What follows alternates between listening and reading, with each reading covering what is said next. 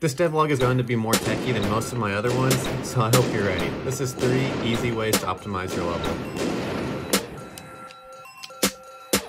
After researching ways to optimize levels, these are the best ways that worked out for me in my project. I'm going to go in order from easiest to hardest to do them and explain what happens to the best of my ability. That being said, none of them are really that hard to do. Some might be time consuming, but I would recommend doing all of them for the best performance. The first thing you want to do is check support software occlusion culling. This can be found in project settings. You can either search for it here or it's under rendering and it's the 6th one down. When you make a new project, this is turned off. And what it does is allows other objects or static meshes to hide each other. The Unreal docs have great examples that demonstrate it, so I'll use those to show you. When you load up the level, your computer loads up every static mesh, unless you have that box checked. Loading all static meshes takes up a lot of processing power, and this makes it to where only objects are loaded if they're in your camera's view, and it isn't being blocked by another object. Now I did notice when I did this, I would sometimes get flickering or blinking of objects when I would open a door, and I didn't want that. Every static object has a bound. You can turn it on by going to Show, Advanced, then Bounds.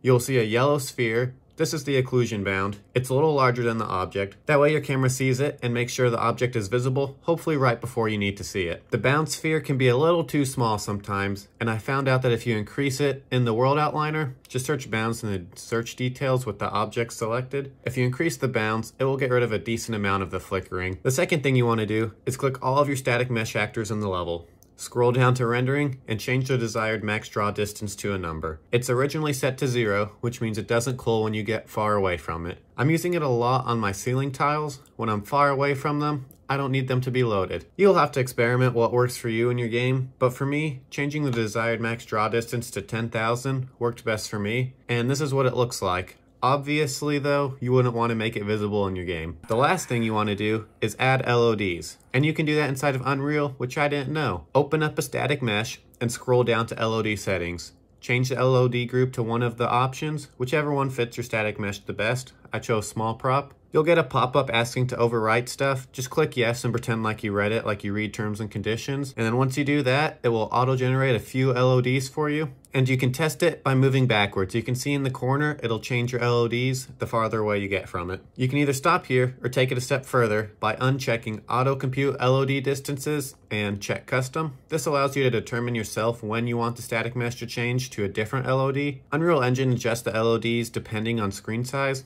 I would recommend placing the actor in your level and experimenting with it. That way you don't see it change to another LOD when you're too close. In the different LOD sections, you can set the screen size to what works for you. For me, I set it to 0.15 and 0.05 because once you're that far away, it still looks as if it's the original LOD. Those are the ways I optimized my level this week. It added about 10 to 15 frames to my game overall, and it would spike to 30 frames extra in certain areas. I didn't go super in depth to make sure every setting was absolutely perfect. If I would have done that, I'm sure I could have squeezed some more frames out. But anyways, those are 3 easy ways to optimize your level. Thanks for watching.